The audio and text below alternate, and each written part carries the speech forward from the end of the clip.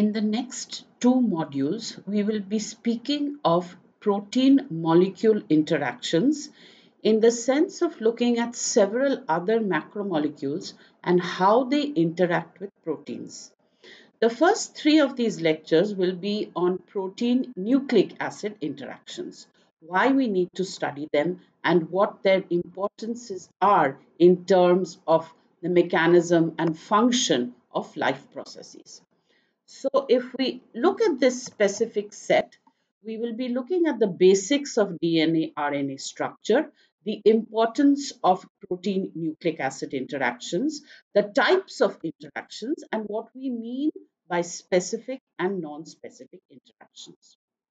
So before we go into an understanding of what protein nucleic interactions are, we it was discovered late in the 19th century that there were microscopic observations of association of proteins with the DNA strands. If we look at these nucleic acids, we have ribonucleic acid, RNA, deoxyribonucleic acid, DNA. There are many procedures now that are used to demonstrate that proteins do interact with DNA and RNA, and during the interaction, they influence the structure and the function of the corresponding nucleic acid that they are associated with. We will look briefly at the structures of DNA and RNA and see how they are important in the interaction with proteins. These are two types of nucleic acids. Both RNA and DNA are made from nucleotides. The nucleotides contain this 5-carbon sugar backbone, a phosphate group, and a nitrogenous base. We will see what these mean in a moment. DNA provides the code for all cell activities, and RNA converts that code into proteins to carry out cellular functions in our central dogma of biology, from DNA to RNA to protein. When we look at the DNA and RNA structures, the nucleotides, as we saw, were composed of a nitrogenous base and 5-carbon sugar, a pentose, and a phosphate group. Now, the nucleotides themselves combine with each other in what are called phosphodiester bonds to form polynucleotides in longer chains of the mononucleotide. The nitrogenous bases that are involved in the specific structures of DNA and RNA are of specific types. They are generally organic molecules. They are organic molecules that are named because they have carbon and nitrogen, and they are bases because they have the presence of an amino group that could bind with and have the binding possibility of hydrogen bonding, which is extremely important, and association of the nucleic acid strands, as is known in DNA, is due to this hydrogen bonding. The nitrogenous bases that we have are the purines and the pyrimidines. The purines are adenine and guanine, and the pyrimidines are cytosine, thymine, and uracil. And thymine is specifically present in DNA, and uracil is present in RNA. So each of these nucleic acids have their own characteristic properties. They can be combined to form the polynucleotides in different fashions, in the sense that they could interact in forming the specific polynucleotide chain through the phosphodiester bond. The two sugars that are involved here are the 2'-deoxy D-ribose and the D-ribose present in RNA. So the recurring units of DNA contain this pentose sugar, and those of RNA contain the ribose sugar. These are designated by this, where this is where we have the difference in the sugar of the two nucleic acids. DNA has the 2'-deoxy, D ribose, and this is D ribose for the RNA. In the formation of the nucleotide, we have therefore the sugar. We see that the OH is missing here. So this is a deoxy sugar. The oxygen is missing. We have the nitrogenous base attached here. And here is the phosphate group. These three components give us what is called a nucleotide. The nitrogenous bases, as we saw, could be the purines or the pyrimidines. And the sugars could be the deoxyribose or the D-ribose. The nitrogenous base and the sugar alone are called the nucleoside. When the phosphate is attached, it is called the nucleotide. The structure of DNA is unique in its double helical array, where the sugar phosphate forms the backbone and the nitrogenous bases form specific hydrogen bonds between them. And these are complementary to each other, where the two strands actually run parallel in opposite directions. They are complementary to each other and they are held together through adenine thymine 2 hydrogen bonds and guanine cytosine 3 hydrogen bonds. So when we look at the structure of DNA, we find that the unequally spaced sugar phosphate backbone gives rise to two grooves that have different width and depth. These are called the major groove and the minor groove. And because of the complementarity in the structure of smaller molecules or even with proteins, there will be different molecules that would be capable to bind to these different grooves of the DNA structure. So the atoms that are present here are accessible not only to the solvent but also to interactions with other molecules, including proteins. So with an understanding of what nucleic acids are in a very brief background, we understood that we had the sugar phosphate backbone and to it was attached the nitrogenous bases. Now, if we look at the importance of the protein nucleic acid interactions, they are extremely important for several fundamental biological processes. One is DNA replication and repair in transcription, RNA processing and translation, the binding affinities of several different transcription factors that are important determinants of gene expression, and the role in the regulation of the chromatin structure. So the protein nucleic acid interactions, as we can see, are extremely important to life processes, and the types of interactions possible are important. If we look at the modes of interactions, the sugar phosphate backbone can interact with the proteins through electrostatic and stacking interactions. So we have electrostatic and stacking interactions possible because of the phosphate group here. The positive charge side chains of amino acid residues present on the protein can form hydrogen bonds and participate in these electrostatic interactions. And the negatively charged side chains of the amino acids, aspartic acid and glutamic acid, can be involved in hydrogen bonds as well. If we look at the donor-acceptor patterns of the base pairs in the major and the minor grooves in this case, we have the specific orientation of the bases where we can have hydrogen bond donors and hydrogen bond acceptors in the formation of the three hydrogen bonds that are seen between these two specific nitrogenous bases, the cytosine and the guanine. This is important in the stability of the DNA molecule as well. When we look at the DNA donor acceptor base patterns for the minor groove set, we will have an AT double bond formation and a hydrophobic methyl that is also present. The identification of DNA and RNA is done by absorbance studies. As we had visited absorbance values and absorbance spectra of proteins, we can look at their factor with DNA. This is where the bases of the DNA and the RNA absorb at a value of 260 nanometers.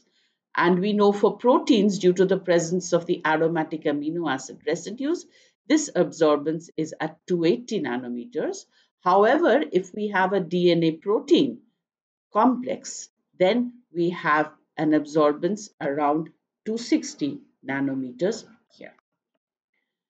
The absorbance peak for both DNA and RNA is therefore around 260 nanometers. However, depending on the composition and the environment, the peak can shift, and the ratio of the absorbance at 260 nanometers and 280 nanometers is the measure of a purity of the nucleic acid sample, and a value near 2 indicates a pure nucleic acid sample. This is often a way to identify the presence of the nucleic acids in methodologies that are used for the preparation or isolation of nucleic acids. If we look at the protein side chain interactions that are involved, we have the polar amino acids that can participate in hydrogen bonding depending upon their orientation in the protein, the hydrophobic residues that can be involved in hydrophobic interactions, the aromatic residues that are important here that can participate through stacking interactions, and specific recognition through special motifs of the structures of the DNA of the protein and the DNA in their interactions that we will visit in the subsequent lectures. The types of interactions that we see can be non-specific in nature. What we mean by non-specific is the sequence of the nucleotides does not matter as far as the binding interactions are concerned. So, binding will occur irrespective of what sequence the nucleotides are in. The histone protein DNA interactions are an example of such interactions, and they occur between the functional groups on the protein and the sugar phosphate backbone on DNA. We know that the sugar phosphate backbone of DNA is negative, so we would like to look at positive functional groups on the protein. These are the specific amino acids. However, if we look at specific types of interactions between the nucleic acids and protein, here the sequence of the nucleotides directly affects the interaction outcome. And this is important to control transcription in prokaryotes and eukaryotes that are mediated by hydrogen bonding, ionic interactions, and van der Waals forces. So the interactions between the specific amino acids and specific sequence of nucleotides are important for the control of transcription and other specific processes that are involved. The specific interaction examples are, for example, the replication protein A, RPA. This is a major protein that specifically binds to single-stranded DNA in eukaryotic cells. In vitro, what happens is RPA, that is the replication protein A, shows a much higher affinity for the single-stranded DNA compared to RNA or double-stranded DNA. So the association here is important for the replication process, and there is a specific sequence that is recognized by the protein, the replication protein A, that binds to the specific sequence of a single-stranded DNA in the binding process. During DNA replication, the recombination and DNA repair, what happens is the replication protein A will prevent the single-stranded DNA from winding back on itself in forming other types of secondary structures. So what this does is it helps in the DNA replication process by binding specifically to single-stranded DNA. In the event, it prevents the single-stranded DNA from winding back on itself and forming other types of secondary structures.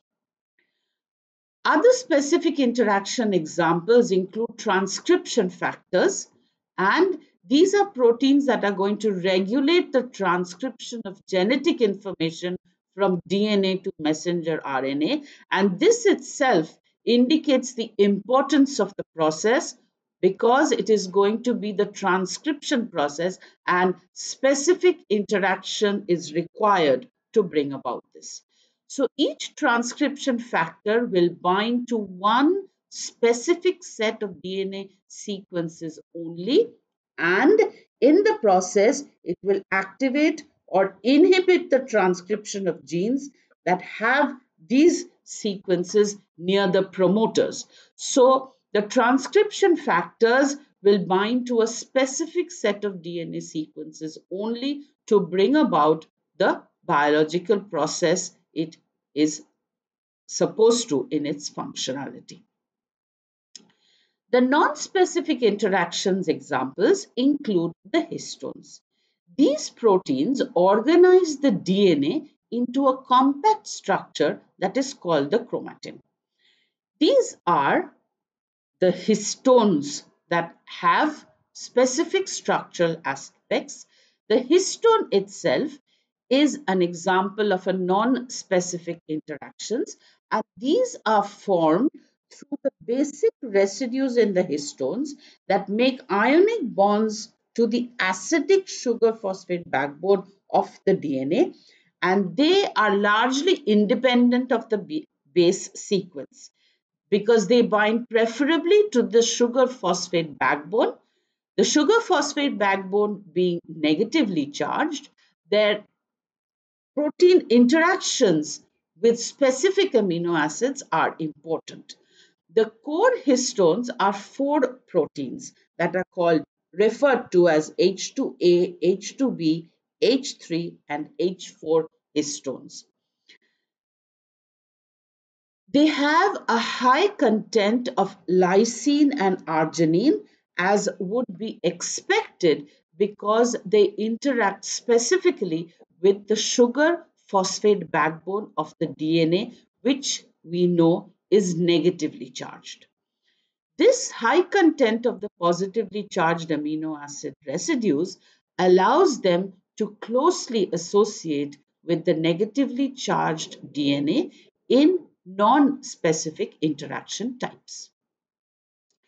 The octamer of the histone assembles when a tetramer containing two copies of both the H3 and the H4 forms complexes with two H2A and H2B dimers.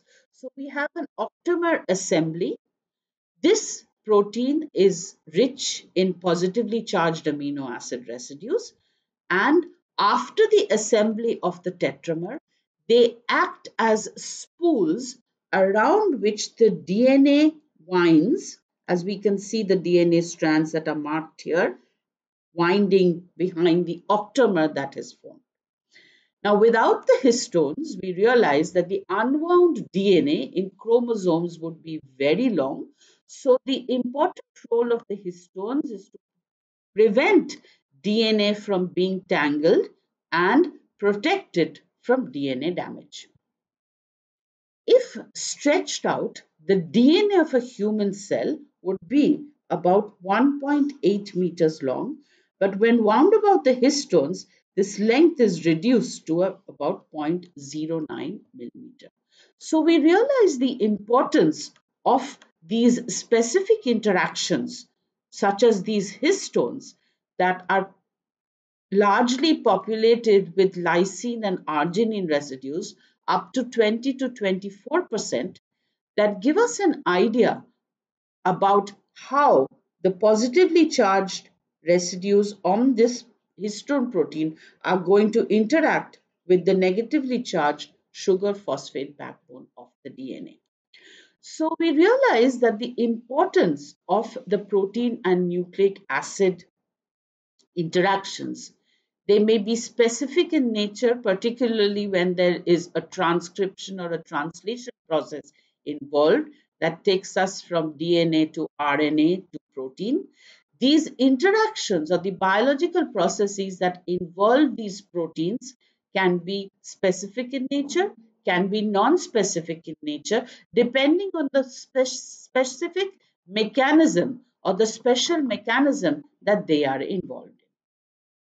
We now look at specific detection methods associated with protein nucleic acid complex formation. In the common detection methods that are used, there is the electrophoretic mobility shift assay, the EMSA as it is called, the pull down assays, and the DNAs or RNAs footprinting assay. In each of the three lectures that we have in this module part for protein nucleic acid interactions, we will be looking at one of the detection methods. In this lecture, we will be looking at the electrophoretic mobility shift assay with respect to DNA protein complex formation. So given that we have our DNA protein complex formed, we would now like to assess its presence and to see whether this protein nucleic acid complex has formed. This may be specific in nature or non-specific in nature. In this specific assay, we have the gel shift or the gel retardation assay, as it is also called. We are monitoring the rate of DNA migration that is shifted or retarded upon protein binding. What essentially happens is a common affinity electrophoresis technique is used to study these protein DNA or protein RNA interactions.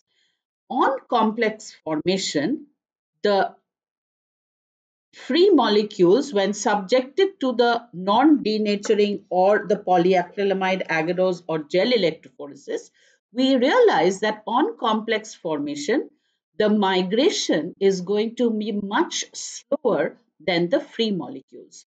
So, considering a regular gel electrophoresis experiment, a non-denaturing type in this case, whether it is a polyacrylamide or agarose gel electrophoresis, we will be able to monitor the migration of the bands of the free molecule and the complex.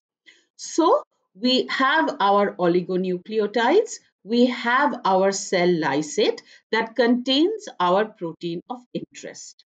These are mixed together in our Eppendorf tube, and given the affinity for DNA for the specific protein, we will have a DNA protein complex formation. This DNA protein complex formation, as is shown here, is present in our Eppendorf tube along with free proteins and free DNA. The first lane that we see here, lane number 1, is a DNA marker that gives us an idea of the specific molecular weights that we may observe. The second lane corresponds to DNA alone, and the third is our mixture. So we have number 2 here and number 3 here. This is our complex mixture that contains our DNA protein complex of interest. When this is now subjected to electrophoresis, subjected to an electric field, we will have migration.